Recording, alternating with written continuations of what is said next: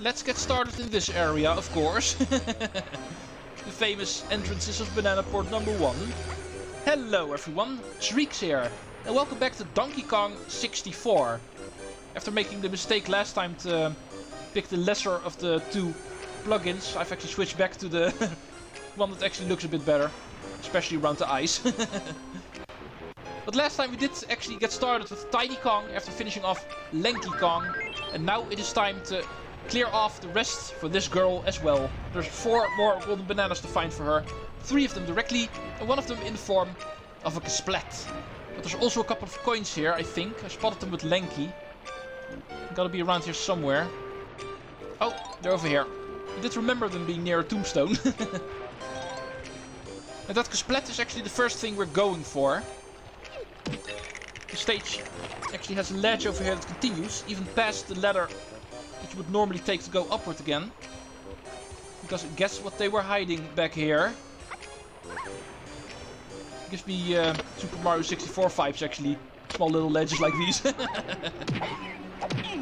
need to be careful with this guy. He's not on a very wide platform, so if he manages to hit you, there's a very big chance he's going to knock you off and therefore killing you. You could also always throw an orange at him if you don't feel safe. But here is Tiny's Kasplat. Now let's go see if we can climb back towards the Warped 1 area from here. I'm not entirely too sure where all of these ladders end up. Here's Warped number 1. Let's do the lower one first. We'll start bottom to top again.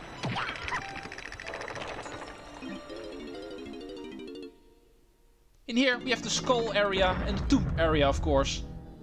The skull area is for Chunky, but Tiny also had an entrance in this, yeah, tomb. Not really sure what else to call it. The switch on the left was for Lanky, but there's also one on the right.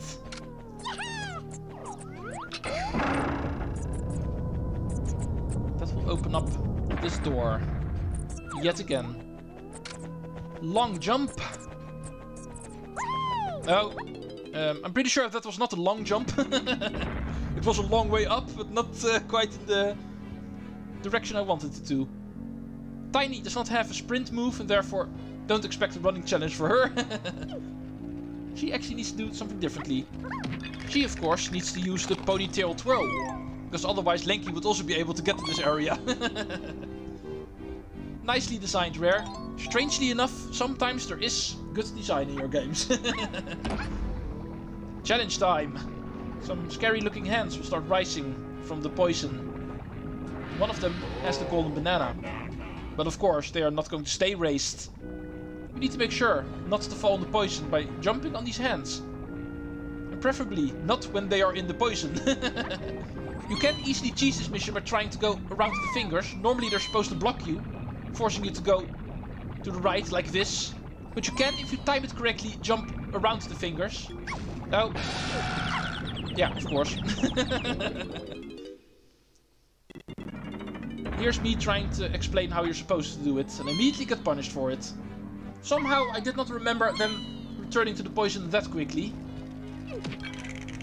Not a problem, just need to remember to do it quicker. It's not like I'm not able to do it. I just thought I had a little bit more time. Wanted to take it easy, instead of taking risks. But apparently I do need to take some risks. Let's wait for it to come up again. Also not going to take too long. I'm going to the right one. Yeah, perfectly timed. Now having a lot more time. And get the golden banana. Here is number 2. And it would have been nice if the hand actually returned in poison in the middle of the cutscene. Usually you end up killing yourself anyway after this, of course. Faster way to get back to the entrance. Would have been good design of Rare if they actually did it beforehand already. Next we need to go... Not listen to a Kasplat. Next we need to go to the higher of the 2 doors. There's also a ponytail twirl section over there for Tiny. And therefore, the other Kongs were not able to go there yet. It's going to lead to a bonus barrel. And that might actually be the second Beaver Bother, if I'm unlucky.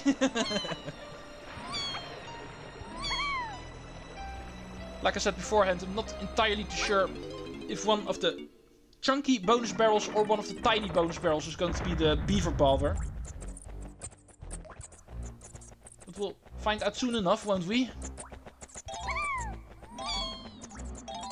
Oh, nice jump, Tiny. Just good enough. This one is Teetering Turtle Trouble, or TTT for short. One of my favorites to actually play around in. This one is of course also going to be in its most difficult variant now. You can already clearly see all these turtles very quickly go in help mode. It goes a lot quicker than it previously did.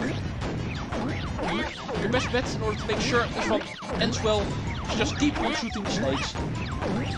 No time for playing around in this one.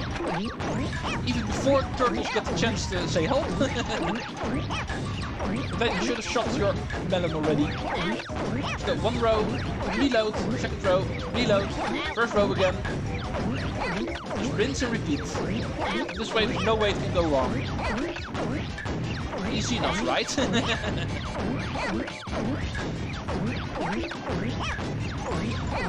Keep going.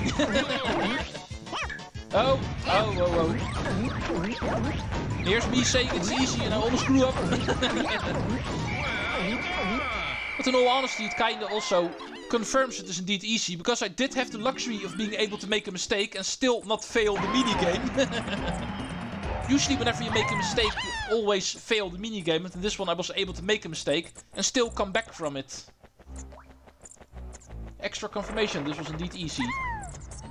Normally, the next one on the agenda would be the one in the trash bin, near warpad number 4. But because of the previous episode I was able to fit in only one banana for Tiny, if that was a short one, I decided to do that one first. And it's time for us to get the other one near a banana port 4. Because the trash bin is not the only one. Remember that tiny port, the monkey port that we saw in the ballroom, where Diddy actually was, a couple of episodes ago. The final banana is indeed going to be related to that. Tiny also needs to make her way into the ballroom. And how do you get in the ballroom, you may ask? It's a Diddy switch, right, to open that one up? Yeah, it's a pretty sneaky puzzle. It is in all honesty that easy that you wouldn't expect it to be that easy. Allow me to show you. Allow me to show you what needs to be done.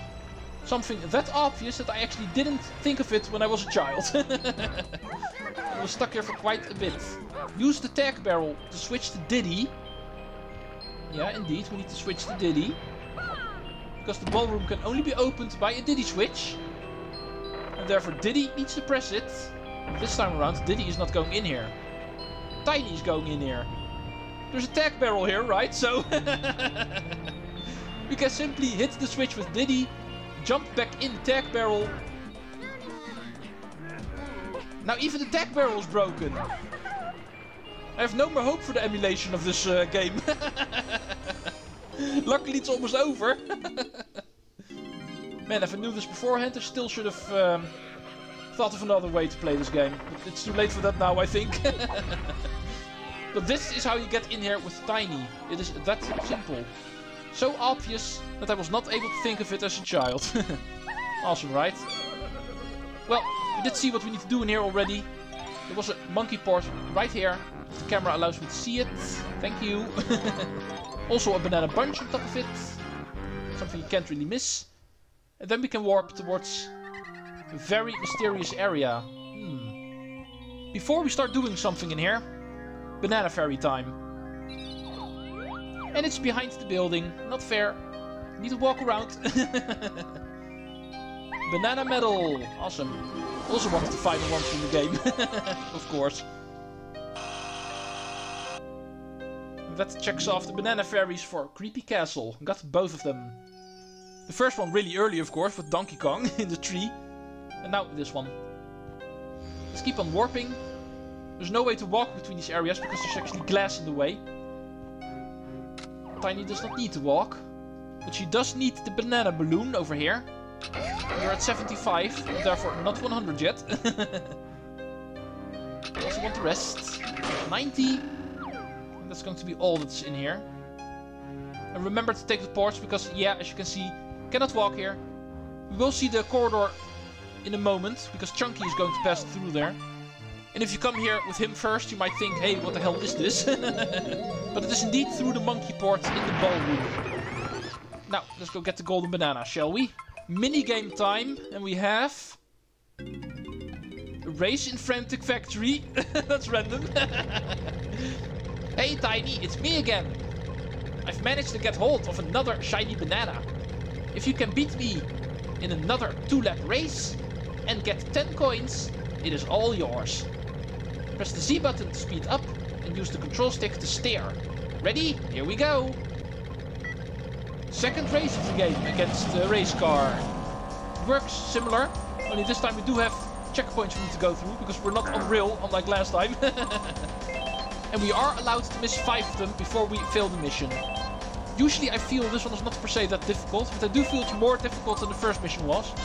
Make sure to go through most of the checkpoints, especially in the first lap. The second lap you can use to actually cut corners, and that way it gets past him. Do make sure you keep your coins though. Also need to make sure you have 10 coins at the end. Whenever you go through the checkpoints, it's pretty obvious already. It's pretty difficult to catch up with him. But you do have 5 chances to miss the checkpoints. It's something I usually abuse in the second lap. Please tell me there's still one more coin I can grab. Because I'm at 9. This guy's too close behind me. No, I can't really get that one. No, yeah, there's one. Still miss 3 of the checkpoints if I want. But I don't even have to. Oh, awesome. Hey, really? Bumper cars? Sob, it's not fair. You can't have beat me and got enough coins. I suppose you'll be wanting my only possession now. Are you really going to play sentimental now? You're your only possession. It's bad enough that this banana takes place in Frantic Factory of all places. Interesting. Yeah, I guess that is it. However, where are my final 10 bananas? Because now that we are done, I see that I've missed a couple. Yeah, let's go find them. I cannot find them on my list. Let's start walking. It's got to be these ones. I did not visit Funky with Tiny, of course. That's something I should have done after the tomb mission, of course. Here you are. And that was it. 100 bananas. And I killed the bat. Your own damn fault, sir. Shouldn't be flying in the way. Now, let's go find ourselves a tag barrel in the proper position. Get started on Chunky's little list. And this time make sure I don't skip lines. But anyway, who wants a shot? No, not you? Tiny! I love how he was like, Tiny. And then she went Tiny right after that. You're an awesome guy, Chunky. Let's get started over here. We're in this corridor anyway. No reason not to start in here. The final tube challenge. This one of course taking place in the skull. There were 3 pathways we needed to take here. Diddy and Donkey both went to the left. For Chunky, only 1 pathway remains towards the right. Banana port number 3 we're going to end up. Man, that guy's big. Oh, here we are already. Oh, of course, I make the mistake on trying to pick my weapon on the banana port again. I'm not even going to try to pretend I'm surprised. What do we have in here? Looks similar to Diddy Kong's mission. More coffins and stuff. Breaking them open with the primate punch is going to give us a lot of goodies, of course. banana bunches. 2 of them already. But not exclusively, if I remember correctly. One of them is going to be empty, I think, with enemies and stuff. Or just banana coins. Also pretty useless. Although I do need to buy the final music upgrade, of course. So for Chunky, it's not going to be useless per se. Oh, this final one is the one we were after. This one is going to be the bonus barrel. And this is going to be Searchlight Seek. Going to be the final of the bonus barrels. That's going to be the next Beaver Bother. Still not looking forward to that. And hitting 10 claptraps with watermelons with limited light, that is a lot easier to do. It is also involving claptraps at least. Yeah, this is a bonus we've seen before. Not just a bonus, but even getting 10 of them in 1 minute time. It's the same mission that we've done earlier.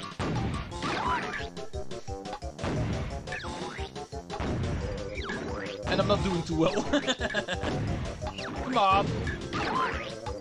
These things just walk in circles, I'm still not able to hit them. Really bad at anticipating their movement. That is obvious. But in the end, still more than enough time. Easily achieved.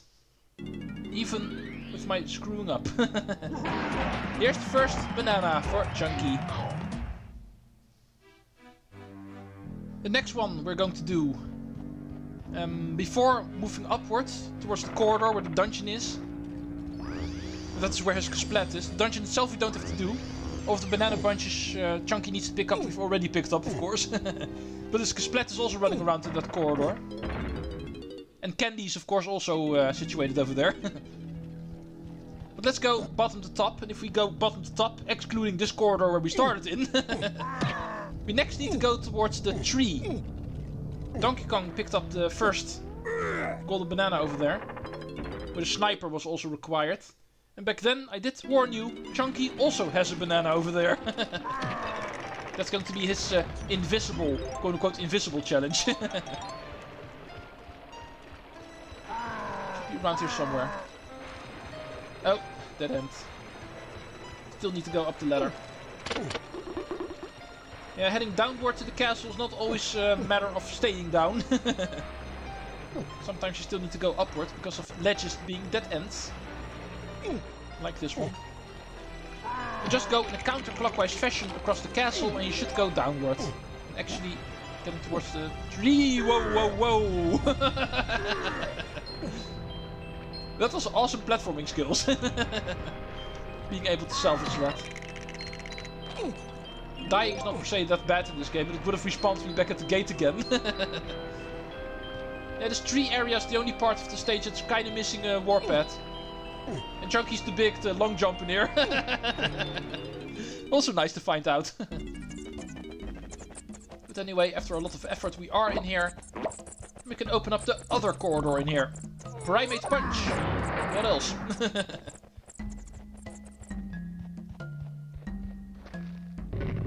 Ooh, you don't like being seen, do you?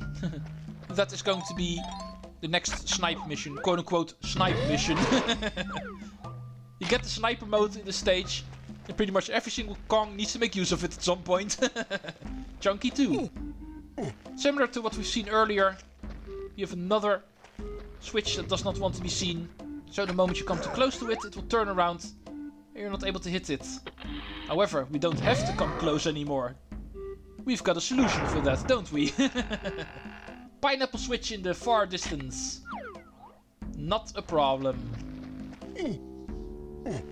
Right. Bonus barrel time. And since this one is the final one in the stage, we know what is going to come up. Let's prepare ourselves. Beaver Bother, part 2. I did warn you about this one. Well, let's get lucky again, shall we? Good start at least. This is not going so well.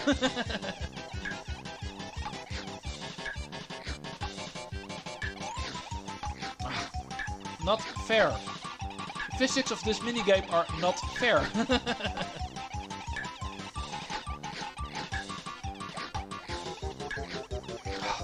No, this is not going to be a successful run.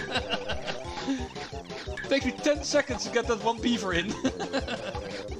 Yeah, you don't stand a chance if that happens.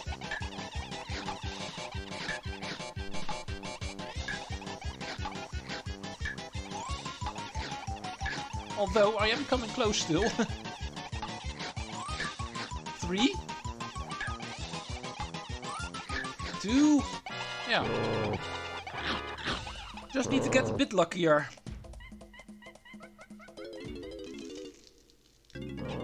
Welcome to bonus stage. I need a drink. Get in there, you.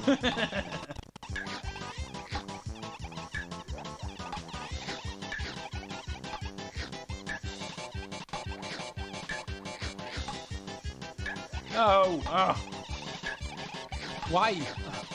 Why are the physics for this game so weird? Well, at least I'm still on schedule now. Should be around 7 or 8 left at the halfway point. 30 seconds. Kinda at schedule. It's not going well. Come on.